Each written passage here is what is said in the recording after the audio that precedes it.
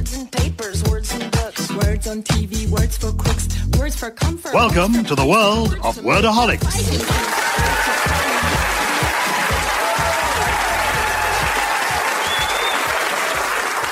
Yes, welcome to Wordaholics, where we know that Shakespeare was the man who introduced us to such words as assassinate, barefaced, bump, leapfrog, misplaced, and monumental. I'm Gyles Brandreth, the man who introduces Wordaholics and invites you to welcome Jack Whitehall, Natalie Haynes, Susie Dent, and Milton Jones.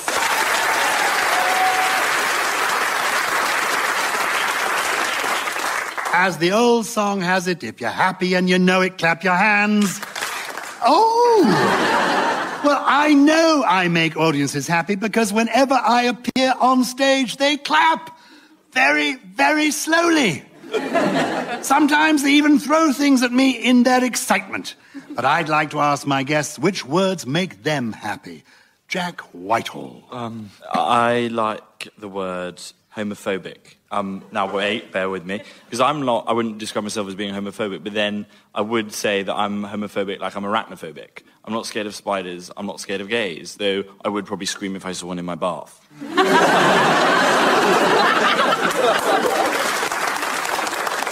Susie Dent, the lady who is to count down what Hillary Clinton is to the White House. That is to say, the sinister power that sits behind the throne. Susie, which word makes you happy? Blurb. Because I just love the bubbly sound of it, but it's also one of the rare examples of a word that you can trace back to its originator. And that originator was someone called Gillette Burgess, who wrote this book called Are You a Bromide? And he produced this special wrapper for his book, and it featured a beautiful young woman who was called Belinda Blurb. And on the copy it said that it has that certain something which makes you want to crawl through 30 miles of dense tropical jungle and bite somebody in the neck.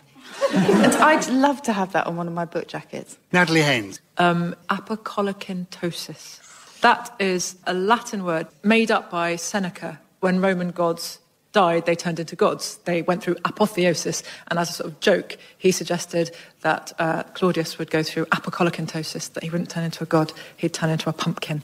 So apokolikentosis is the act of turning into a pumpkin. Use it in a sentence, see how that goes. Finally, Milton Jones, what word makes you happy? Anything with the letter T in it, because what people forget is years ago in Wales, the letter T went on strike, and the Great Tea Strike of 1922, or as they had to call it, the Great E-Reich of 1922.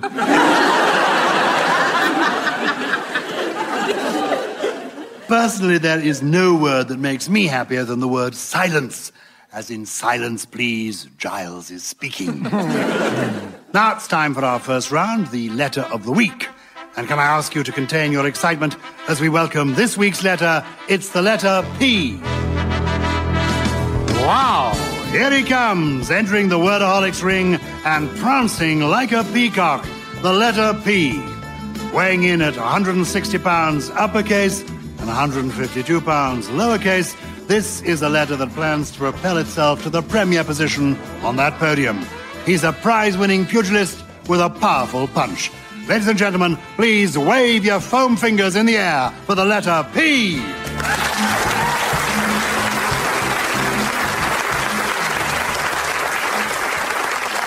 And what a pleasure it is to take the P, Jack. The first question is for you. Where does the ploughman's lunch come from? Pret-a-manger. Because they invented the sandwich sometime in the mid-90s, and before that, people just ate sort of soups and gruel and stuff. So it is definitely Pret-a-manger. I know the answer, so we just move on now to the next contestant. Yeah, good. So that's 2 points from me and £10,000 from Pret-a-manger. Oh, yeah, it works like that, doesn't it? Oh, it also came from Nando's. For ingenuity, you get a couple of points, but the answer isn't correct. Anybody got any idea where ploughman's lunch comes from?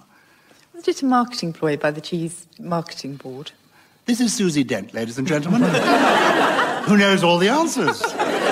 People would think it was something wonderfully archaic, but it is in fact the ploughman's lunch. It was invented in the 1960s by the English Country Cheese Council.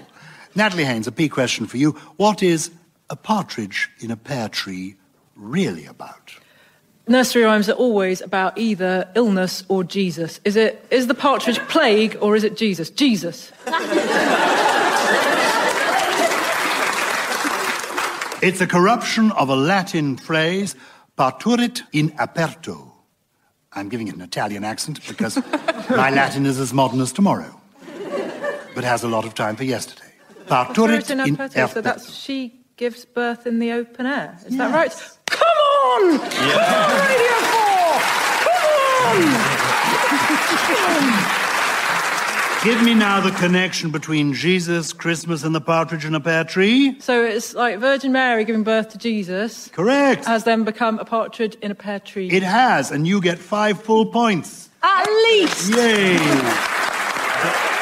And Milton, now a question for you.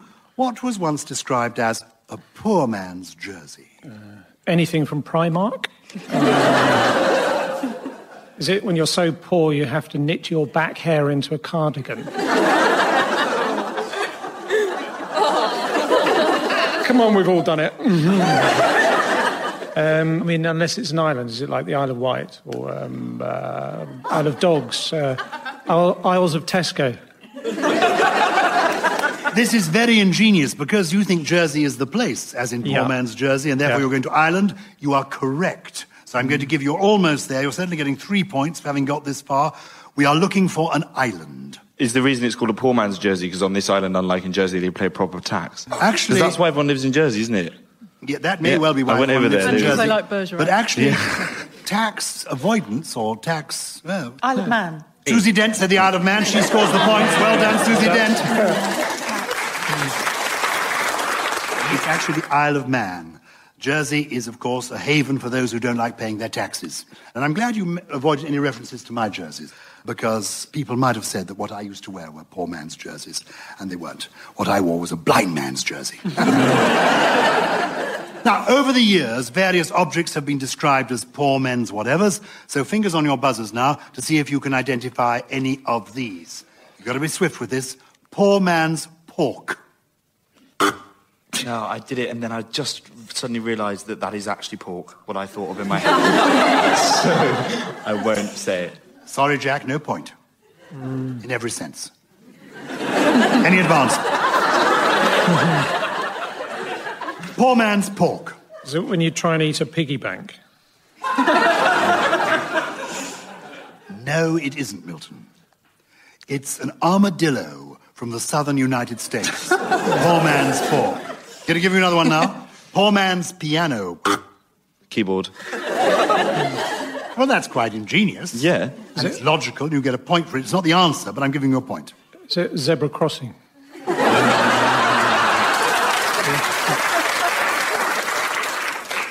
2 points. For the scale on which you think. A poor man's piano, it's a Canadian phrase. It's a kind of food. A plate of beans. Oh, yes. Yeah. Good with armadillo. If you can't work out the link, it's because they both result in a lot of noise. What, eating beans makes a lot of noise? You should try eating an armadillo. Poor man's men. Women. Sorry, I'm used to being on Mock the Week. It's a joke that scores you 5 full points. Well done, Jack. Poor man's men is indeed women, according to a former... Yeah, that is according to a former dean of St. Paul's Cathedral. It's shocking stuff, I agree, enough to make you want to buy a tent. Oh, the next round is all about toponyms, which are place names that have gained an additional meaning, like a Bakewell tart. Sorry, Joan, only joking. And using the powers of wit and creativity that have made Wordaholics famous, we're calling this round Toponyms of the Pops. Yes, toponym pickers, because nothing says rock and roll quite like obscure points of lexical taxonomy. I'm going to give our panelists a term deriving from a place name and ask them to have a brutal stab at what it might mean. Natalie, I'm going to come to you first. Natalie, what would you be doing if you were to play the Chicago piano? I would like to say dropping a piano from a great height and thus causing the St. Valentine's Day squishing. But I suspect that isn't right. It must be something to do with gangsters. Violin cases? Something, a gun. Yes, and then you... But at the same time... Yes, do that again. Because that works well on the radio, I think. And do it towards the sky. If you're doing it into the sky, what are you aiming at? Windows. Up. Birds. Planes. Planes. Did you say planes? Yes. You would be operating an Aircraft gun. You would, and you'd be scoring points. Congratulations. Yeah. You would be operating an anti-aircraft gun. This comes from the gangsters of the 1920s, known for their love of shootouts. I'm actually a grade 7 at the Chicago piano. Would have been grade 8, but I shot the examiner. Jack, I'm going to turn to you now. What do you think Newcastle disease might be? Right, I had that, but I took antibiotics, and it's cleared up now. Absolutely fine. No, Newcastle disease, is that the inability to wear a coat? Because I watch a programme, Geordie Shore, which is about people from Newcastle, and some of the clothes they wear on that is incredible. There's a woman on it called Holly, and she wears a skin-tight fishnet boob tube. And the skin-tight... I'm not a fashion expert, but the skin-tight fishnet boob tube is quite a hard look to pull off for any woman, but she's quite a big lass, and I have nothing against big lasses, but if you are a bigger lass, don't wear the skin-tight fishnet boob tube. She walks around Newcastle city centre looking like a manatee that's been hauled in by a sea trawler. It's awful. Put it away. Is it something to do with clothing? No, hopeless answer. Insulting to Newcastle, insulting to people with larger figures. It's a disease, it's a condition that affects chicken and other domestic birds. It was first discovered in Newcastle in... Susie Dent, you're right, 1926. OK, to finish off this round, I'm going to ask if our panellists have any of their own freshly devised toponyms to offer. Are there any place names that richly deserve a new meaning? Jack? Jack, you are a toponym, of course. Whitehall. Whitehall, it's a place, and there you are, Whitehall Jack. Oh, yeah. You are a walking toponym. You need a point, I'm going to give you one. Glasgow kiss, is that? That's a toponym, isn't it? It is a toponym. I like that one. What does it mean? It's a headbutt. To headbutt someone. What a slur on Glasgow. Susie, how about you? What's your toponym going to be? There was one that I've been reading in a very old dictionary called a Westminster Wedding, which describes a marriage between a whore and a rogue, but it also went on to describe a coalition where there was a quick sort of fondle and then a lot of regret. That's quite useful, politically speaking, don't you think? Perhaps. What was the description of the first one? A marriage? A marriage between a rogue and a whore. There's another toponym for that, which is called The Only Way is Essex. Very ingenious, Susie. I didn't actually get the word that was the toponym and all that. Westminster Wedding. A Westminster Wedding. Well done. Finally, Natalie, have you given us one? I would like to give you the feeling of being trapped in East Anglia. Suffocation. Oh. An enthusiasm for the Middle East. Yemen zest. Been quite childish today. This is good. We're building. Keep going. A South American who might star in a film opposite John Travolta. That would be Bolivia Newton-John. I'm so sorry. You're piling up the points there, Natalie. Milton. Well, firstly, I'm having a point for Milton Keynes. You certainly are. And secondly, tourism in Dorset is well known as the surprise Japanese attack on Poole Harbour. The device to contact dead Scottish people is the Glaswegian board. A point for each of those. Well done. If you'll allow me to wheel out an old and much-loved Wordaholics catchphrase, it's the end of the round. So let's have a look at the scores. Oh, Natalie and Jack, you're doing very well indeed. You've already got 22 points. And only just ahead of you, Milton and Susie on 31. According to George Orwell, the first rule of good writing is to never use a metaphor, simile, or other figure of speech that you are accustomed to seeing in print. To which I usually respond, yes, but necessity is the mother of invention. There's more than one way to skin a cat. And anyway, the proof of the pudding is in the eating. which is by way of saying that this next round is all about cliches and finding new ways to express those sentiments that have been expressed too often. How would you find a new way to say, too many cooks spoil the broth? Can we go with too many cooks spoil the bestseller charts? Ooh. Sometimes I like a book that isn't by somebody who cooks things. Or just, like, television in general. There are far too many TV chefs. Yeah. So many of them just overcomplicate things. Like Hugh Funny-Whittingstall, whenever you turn on anything that he's doing, he's sifting through a garden to try and find, like, slugs or putting a partridge in a pie and just stuff that you'd never, ever be able to use if you live in a city, like most people do. And then Heston Blumenthal, who just talks nonsense. Like, I saw him doing one recently where it's like, this dish tells a story. It's like, well, so does alphabetic spaghetti if you put in enough work. And then Jamie Oliver, who just overcomplicates the most simple of... Like, I saw him recently doing a spit roast chicken, where all he appeared to do is cook the chicken and then talk near it. And I don't want any of that. I reckon they should put all of their recipes into one book, and then Delia Smith can do it, and the world would be a better place. Yeah. Easy. How about too many books spoil the brothel? We're discovering the sort of raunchy side that you can't sort of let loose with at 2:30 in the afternoon on Countdown. Quick, Milton, help. A trip to the northwest of England is often spoiled by the people and places of the northwest of England. Good. Well, there we are. Our team struck while the iron was hot and made hay while the sun shone. So, language is an addictive subject and it's possible to overindulge. These days, we're all much more aware of the importance of brevity, thanks in part to Twitter, which forces us to constrain our most verbose, circumlocutory and downright periphrastic thoughts into 140 characters or fewer. This round is called Short But Tweet, and I'll be asking our wordaholics to listen to various long-winded utterances, then condense them into a Twitter-friendly form. Natalie, can you start us off with this from the works of W.H. Auden? I love you, dear. I love you till China and Africa meet, and the river jumps over the mountain, and the salmon sing in the street. I love you until the ocean is folded and hung up to dry, and the 7 stars go squawking like geese about the sky.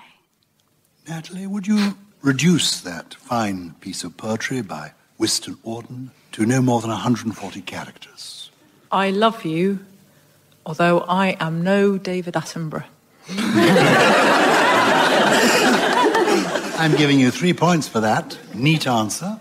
Salmon do not sing in the street. That's just... Attenborough could have told them that at the get-go. Auden's poetry brought tears to our eyes, well, for a moment, in Richard Curtis's 4 Weddings and a Funeral, and Mr. Curtis was later to repeat the trick with The Boat That Rocked, which brought tears to everyone else's eyes throughout. Milton, here's one for you to retweet. A little bit of Shakespeare. This from Love's Labour's Lost. If drawing my sword against the humour of my affection would deliver me from the reprobate thought of it, I would take desire prisoner and ransom him to any French courtier for a new devised curtsy. I'm going to stab you, innit?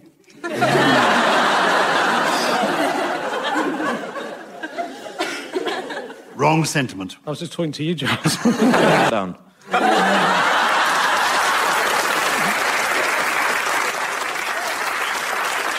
The first thing I said to my children on the morning after the general election. Before I danced that little jig. Current law, and even with the so-called normal retirement age for Social Security slated to move up to 67 over the next 2 decades, the ratio of the number of years that the typical worker will spend in retirement to the number of years he or she works will rise in the long term. We want it concise, please. 140 characters at most. Work, work, work, work, work, work, work, work, work, work, work, work, work, work, work, work, work, work. Light.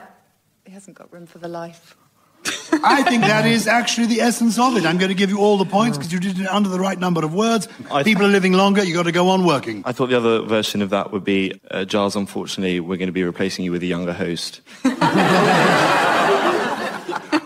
And his name is Jack. Yeah.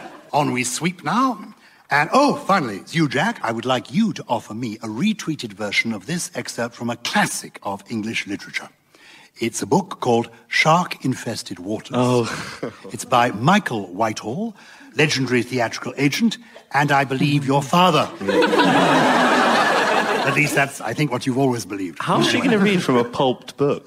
Jack Whitehall! Oh, no, he'll be really upset. And this will probably be the only thing that he's ever listened to me on as well. Oh, He doesn't have Channel 4. Say it again, but from a book that's so prized and precious that... Oh, it'll be good to hear this from a best-selling book that lots of people bought and enjoyed. No, this is from your father's book. And I gave the copy... You gave a quote on the cover. It says, Gyles Brandreth, not as good as my books. Yeah, that's what I said. And I then gave the book to the lovely Tracy Wiles, who is now going to read a little bit from it to us. The Galaxy Club offered debauchery on a level I was unaware existed. A huge room was filled with sprawling men and women in various stages of undress. My two friends swiftly disappeared, having been offered services upstairs. I was left, fully dressed in my pinstripe suit, with a large, naked, heavy-breasted woman sitting on my lap. And that's how I met your mother.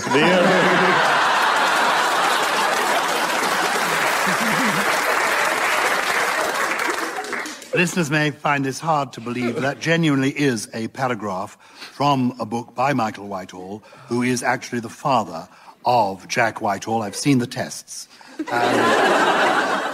I think, actually, if you wanted a sort of brief definition, it could safely be covered with the 3 words, too much information. Much like the hairline of our beloved Sir Terry Wogan, language is in a state of constant flux. New words are always being added to the dictionary as old ones slip away. This round is called New Words for Old, where we give our panel a word from an ancient dictionary, and they have to work out a modern definition. And if you'll just bear with us for a moment while we wait for this week's guest dictionary to arrive from the stacks.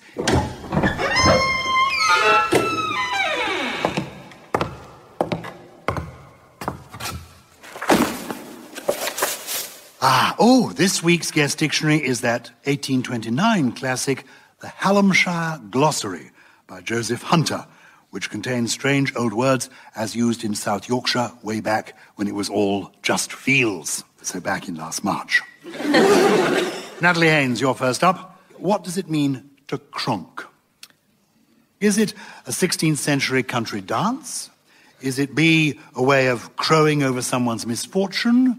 Or C, to cook a meal using nothing but scraps? Cronk does sound like a dance thing. Like, you might listen to some hip-hop and be like, yeah, I got cronk in my trunk. I think it would be a dance move. You think wrong. What were the other ones? A way of crowing over someone's misfortune or cooking a meal using nothing but scraps. It's definitely one of them. So Yeah. should we just... Should we just pick one? Just pick one. To crow over someone's misfortune. You get a couple of points for getting that right, yes. To cronk is to crow over, to rejoice in insulting someone. 2 points for you there. Jack, what do you think might be the correct definition of a knock-nobbler? Knock-nobbler. The nobbler, I think, suggests, like, maybe being, like, over-amorous and sort of raunchy. Like, nobbler, like, nobbling. I thought knock-nobbler might be like a weapon, like the olden days women used to keep in their olden days handbags instead of mace. So if someone came up and tried to give them a little nobble in an alleyway, boom, knocked right in the nobble. I think I must try and help you with your one-track mind and take you elsewhere. Do you think it might be A, a bouncer in a church, a knock-nobbler, a short underarm delivery in 18th century cricket, a knock-nobbler, or C, a very early shoehorn? I think it is a bouncer in a church who has to go and knock-nobble people who are pinching the parson. Oh, yes. For a complete, correct, and full answer, you score information 4 from points. The show. Congratulations. A knock-nobbler is indeed the man who walks around the church during a service keeping order. The word knob here refers to people's heads, and according to Mr. Joseph Hunter, our dictionary maker, the rest explains itself. You might, of course, have tried to bribe the knock-nobbler by offering him a biscuit, in which case you'd be nobbling the knock-nobbler with a hobnob. Milton Jones, here's one for you. What do you think is a handsel? Handsel is the word. Yep. Let me give you some options here. Do you think it might be A, the sill of a sash window, B, the first purchase in a newly opened shop, or C, a thick coat of varnish often applied to the rowlocks of a rowing boat? Is it a shop thing? Yes, it is indeed the first purchase in a newly opened shop, which is marvellous, isn't it? Don't you think? I recently planned to make the hand sell when an Apple store opened in our neighbourhood. I queued up all night, then was first in to place my order. 2 pink ladies and a Cox's orange pippin.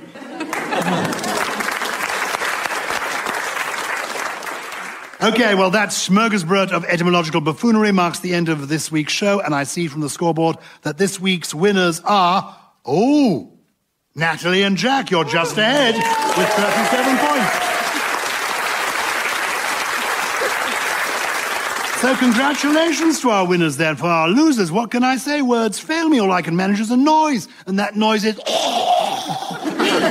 Bad luck. Before we go, could you each describe your Wordaholics experience in one word? Milton? Limbo. Which brings back happy memories, because I actually, at sports day at school, won the limbo dancing, or as they called it, came last in the high jump. Susie Dent. Well, just to go back to that one word that made me happy, I'd say it was blurbable. Blurbable. A coinage of the day. Oh, lovely. Let's check it in the dictionary. No, it is not there. It is now. I'm going to put it in this evening. Blurbable. Natalie Haynes, one word that describes this experience. Baffling. I'm scooting around dyscalculic because I think you must have added up the scores wrong. So, yeah, baffling. Baffling. Oh, no, quite correctly. You did very well. You came up with some proper answers for a change. Jack Whitehall, in a word. Towards the end, tiring, because I haven't been able to close my eyes for fear of visualising my father in a brothel. And that brings us to the end of this week's Wordaholics. Will you please thank once more our wonderful guests, Jack Whitehall, Susie Dent, Natalie Haynes, and Milton Jones. Until next time, goodbye. You've been listening to Wordaholics, chaired by Gyles Brandreth. The reader is Tracy Wiles. It's written by John Hunter and James Kettle, and the producer is